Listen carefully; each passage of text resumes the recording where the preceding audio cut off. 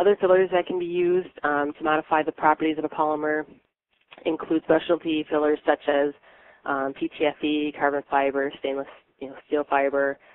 These different types of fillers basically can give electrical or thermal conductivity, can provide wear and friction inhibitors, and also dampening control for noise and sound issues. When choosing a material for selection, it's not only a good idea to look at the general characteristics of that material as well as the additives that are being utilized, but it's also important that you look at the properties. Polymers are very different from metals in that they have both short and long-term properties, and it's important to understand each of those. I'm going to go through a couple important points on these properties that are critical for material selection. Just a quick look here at some general or just name a few short-term properties of polymers include density, tensile properties, impact strength, thermal behavior, electrical behavior. But what's more important is to really understand how polymers react short-term and how they behave short-term. So a quick look here basically will give you an overview of an example of the temperature and humidity effect on a nylon 6,6 glass-filled resin. Now nylon 6,6 resins, nylons in general, are known to be hygroscopic materials, which means they're going to absorb water. So both humidity is going to have an effect on it as well as temperature.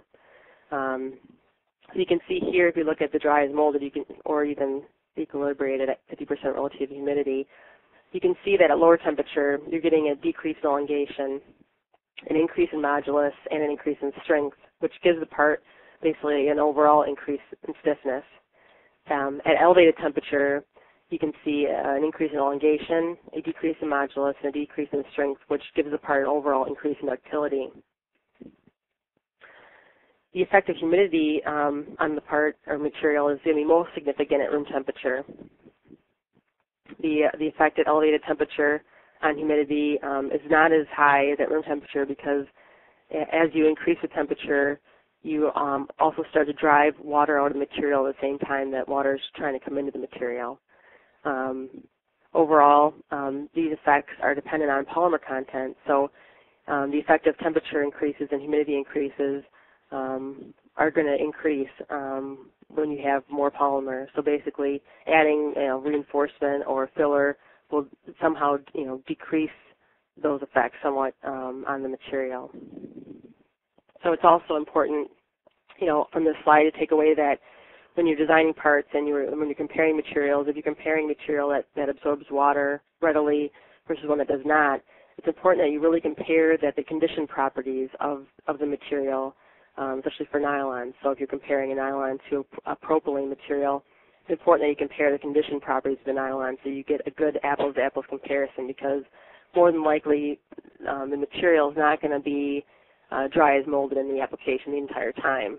It's probably going to cycle through a dry condition and maybe in the winter dry, and then in the summer it's going to be have more water absorbed in it. It's kind of flux between those two conditions. I'll look at the orientation effect on using fiber-filled materials that I talked about earlier with the anisotropy. Basically, most of the properties that are provided today in data sheets and what everybody tests is a material that's been molded in the flow direction. So really the properties that you're seeing are really the optimal properties that you can get from that material. It's unlikely that in the part you would have purely flow direction properties. It's more likely that you have a combination of both the flow and cross-flow direction. You can see that there's a great deal of difference between the properties in the flow direction, which basically aligns the polymer chains and the fibers in that direction of tensile, as opposed to the flow direction, which everything is lying perpendicular to that direction.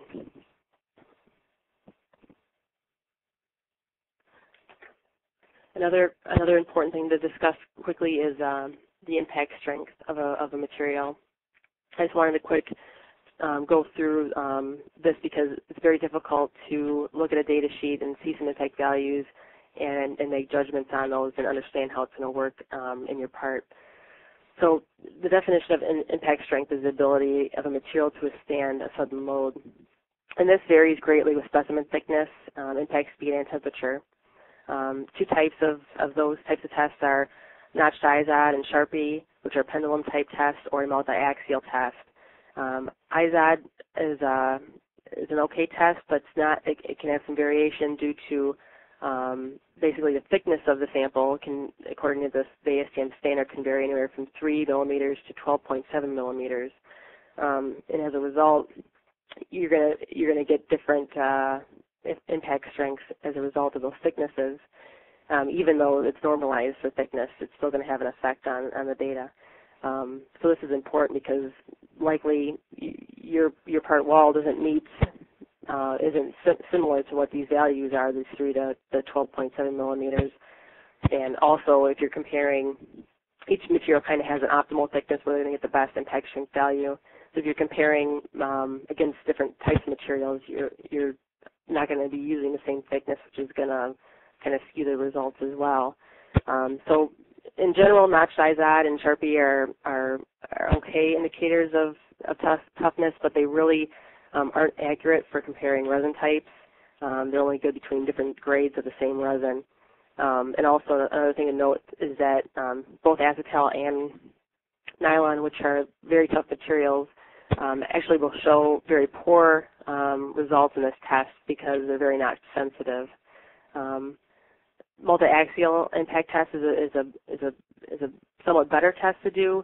You actually get force versus deformation due to impact. You can actually get energy to crack formation and propagation, which can correlate to parameters such as fracture toughness and fracture resistance.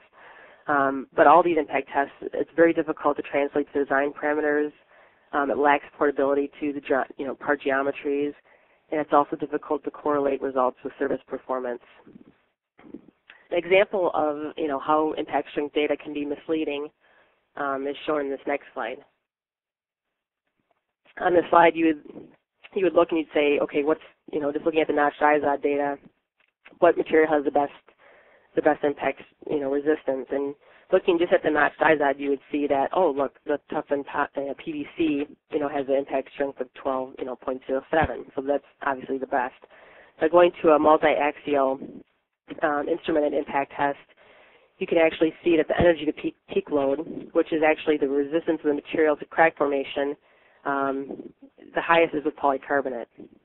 So actually, according to this test, polycarbonate is going to give you much better impact resistance. And the post-peak energy is very high for toughened PVC. However, this is just the energy to resist crack extension, not to resist the crack formation. And the key would be preventing the crack formation, because once you get a crack, it's only a matter of time before it actually extends.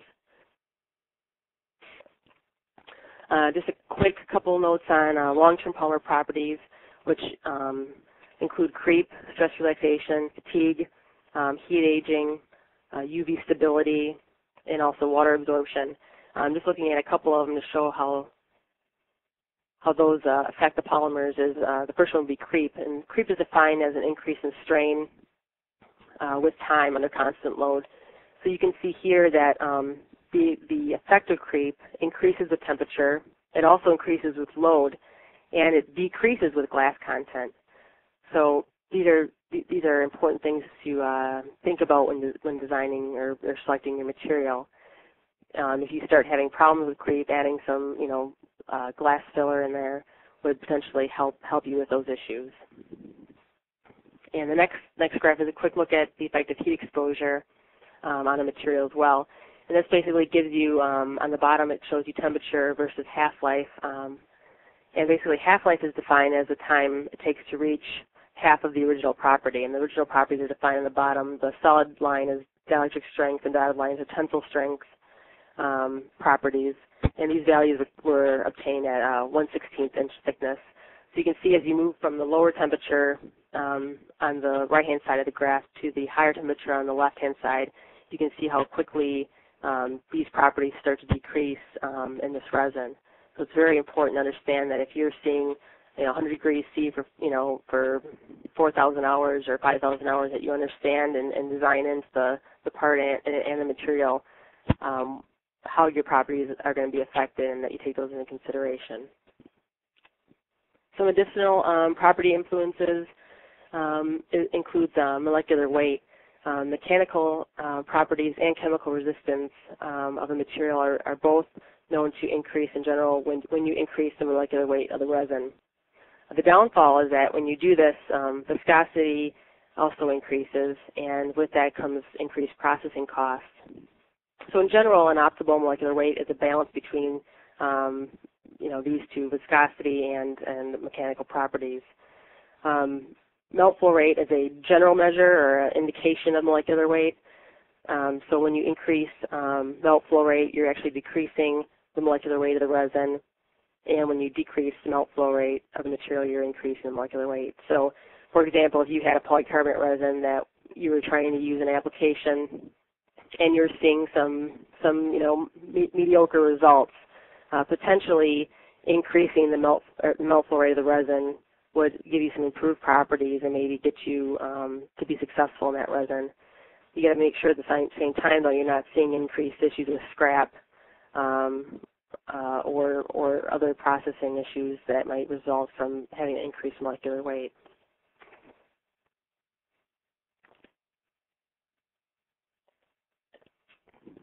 Some selection considerations for materials. We'll go through those quickly and then move on to case studies. General information including what's the function of the part, what's the geometry, what's the design constraints, how long is it required to be in service, what are the consequences of part failure, is it a high risk, like is it a biomedical application, for example. Assembly method, how are you going to assemble this part in the application? Are you going to fasten it with screws? Are you going to weld it together? Or are you going to use adhesive methods? So understanding how those are going to interact with your material are very important. If you're using a glass-filled nylon material, using the mechanical fastening method might result in some fracture due to its not sensitivity. And welding, making sure you're welding materials, similar materials together, not dissimilar. And adhesive methods, understanding what chemical effects using adhesive might have to the material that's in contact with or in its general vicinity. Of course, mechanical requirements, what kind of stress is it going to see, what's the maximum deformation that can take place, effects of friction and wear, also chemical resistance. Understanding both chemical resistance or chemical exposure while in service, so primary chemical exposure, but also understanding secondary. And secondary could be the result of something else going on in the application, or it could be something that's applied during secondary processes or assembly. Oftentimes you'll see in assembly, especially with stuff that needs to be very aesthetic, they'll clean parts off, making sure they're using a cleaner that's compatible with the material is very important. Just a note on the bottom that chemical attack is over 30% of all failures, so it's a significant contribution to poor material selection is not fully understanding chemical exposure. And it's not so much the primary, although that is a problem, but more often than not, you see the failure with a secondary exposure. Electrical properties, voltage requirements, insulation requirements, operating environment, sunlight, weathering, humidity, temperature, all these things are very important. And actually temperature, both, maximum, continuous, short-term elevated, and minimum, those are usually the number one driver of resin cost. Second, I would say, is probably the chemical resistance portion of it. Appearance, does it need to be colored? Understanding what color to use and making sure you're using one that's compatible in the material. Surface finish. Plastics are often only able to meet certain finish requirements, so a Class A finish would definitely narrow down your list of possible candidates. Does the material need to meet certain codes or specifications?